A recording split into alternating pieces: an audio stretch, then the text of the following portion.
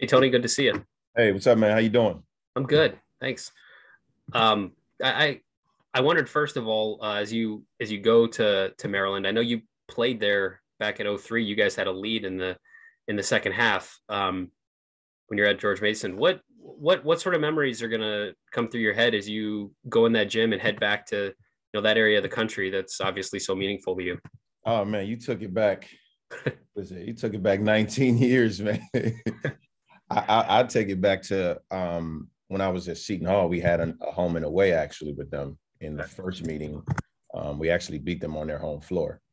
So that experience and that atmosphere, from what I remember, is definitely high level and a lot different from the sideline of when I was playing back in '03 when I was a baby, man. That was my first year playing at the Division I level, but it's a different type of team, obviously a completely different type of team that I'm coaching with now. Given where we're at, I'm excited, but my antennas are completely different from 19 years ago. What is it like, or what does it mean for you to go back to home, basically? So to go back to that area that has been such a big part of your life. Like, what will it be like for you to go back there wearing Ohio State clothes? Oh man, it's everything comes back full circle, man. Just from a personal level, growing up in the DC area, I grew up in two different neighborhoods. One being maybe not even 10 minutes away from that campus, and then the other being about 20 minutes. So I grew up a Georgetown Hoyas fan, but at heart I was also a Terp fan. You just couldn't say that out loud back in the day, but I wasn't good enough to play at Maryland, apparently. So for me as a player, it was always one of those, kind of chip on the shoulder. Whenever I went back, I wanted to beat them, and that doesn't change tonight. Colin, you got anything? Yeah.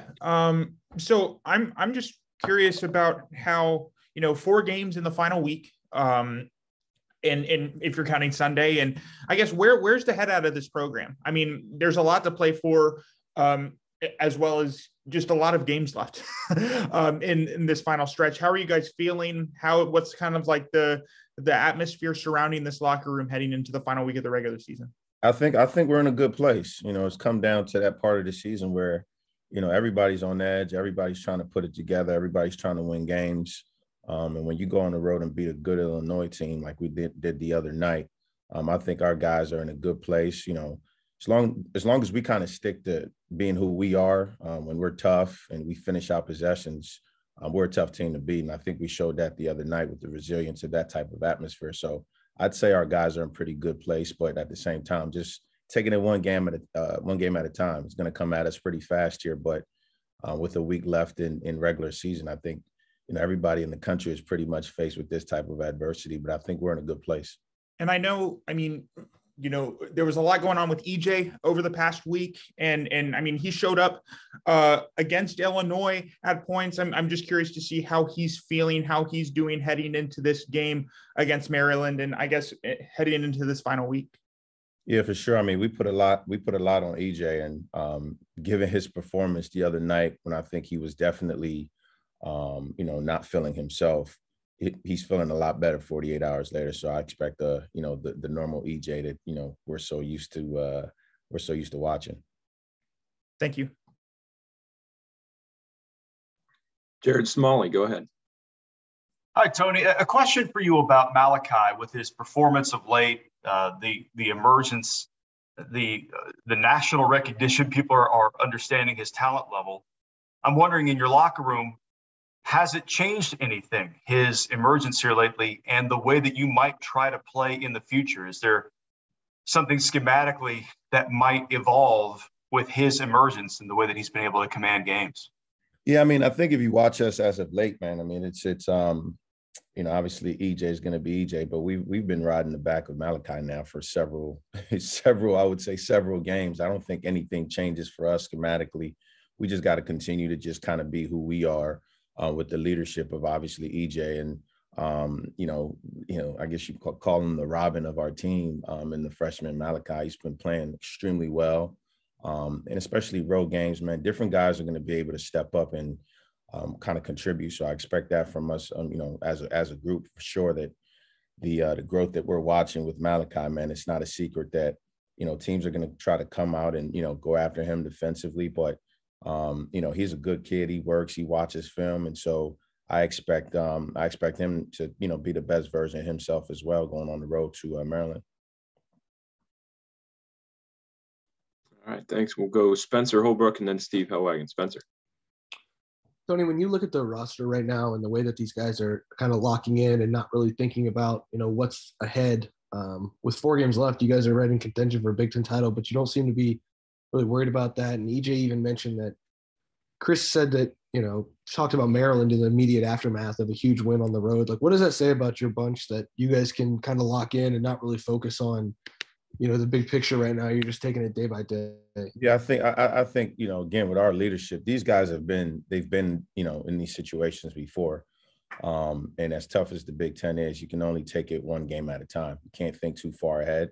And when you look at this Maryland team, I mean, their record doesn't justify the talent that they have. 1 through 5, they're a talented group and guys that can score and hurt you in different ways. And, they've obviously had some adversity hit them early, but, we expect as a staff and our players expect, a typical Big Ten battle and just, kind of keeping the main thing, which is just one game at a time. What is it? I guess the final road game of the season. Is there something a little relieving about this being the last one and you kind of get to wrap everything up at home? No, I don't think there's any type of relief right now at the end of February. It's definitely for us, the way that our schedules kind of just got flip-flopped.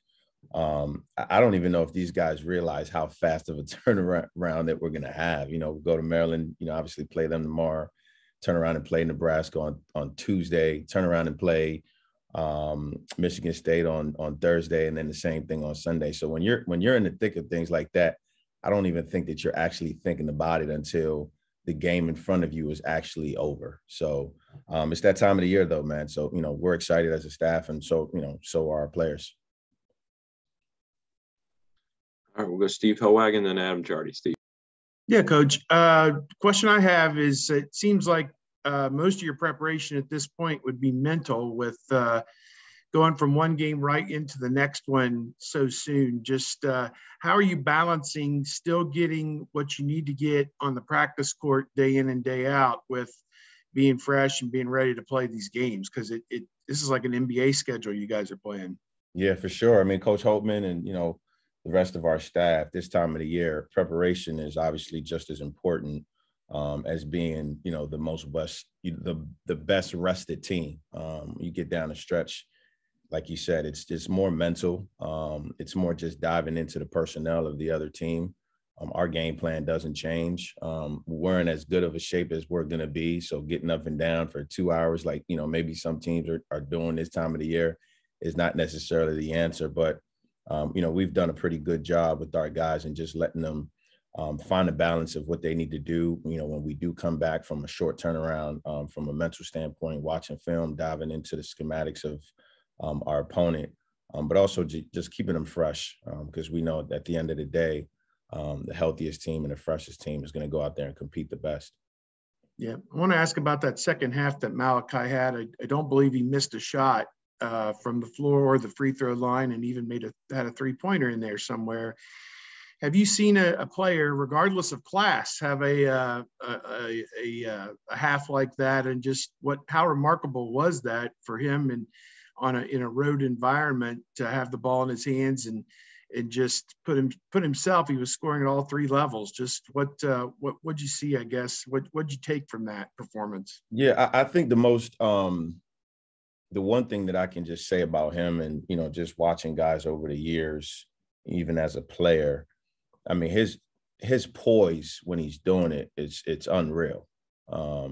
It's one of those things where you look at the box score at the end of the game, and he had a pretty good game, but you don't think that he had 30, because he's just doing it in just such a smooth way.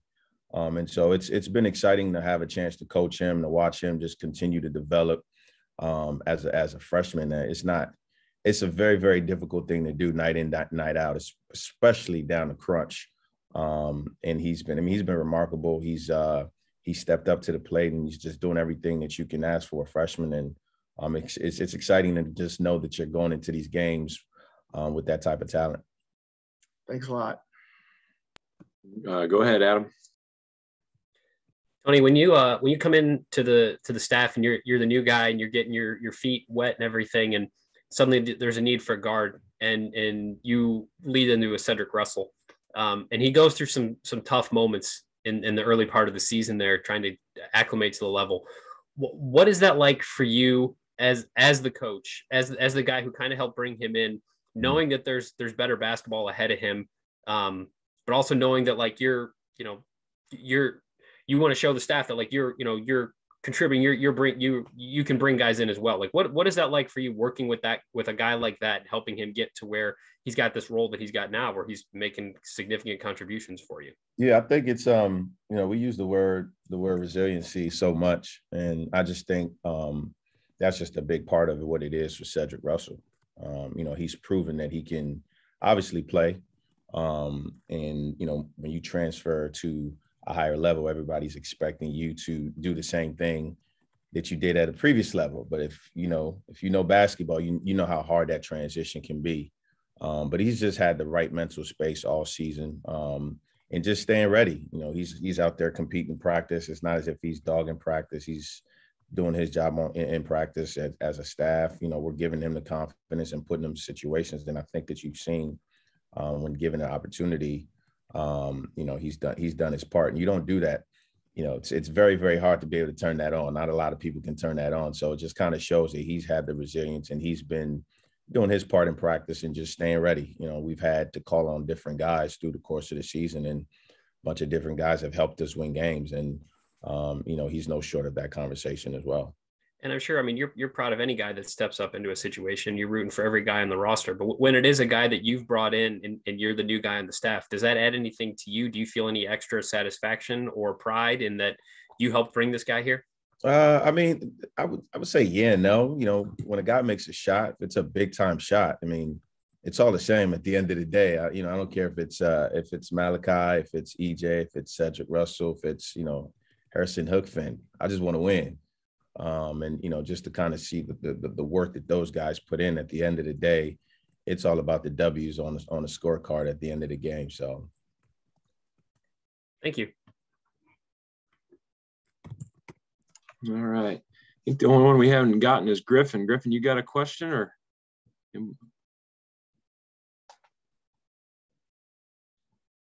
If not, I guess we'll. Nobody else got anything? Tony, appreciate your time. Well, good. Okay. Thanks a lot. All right. Appreciate you guys, man. Thank you.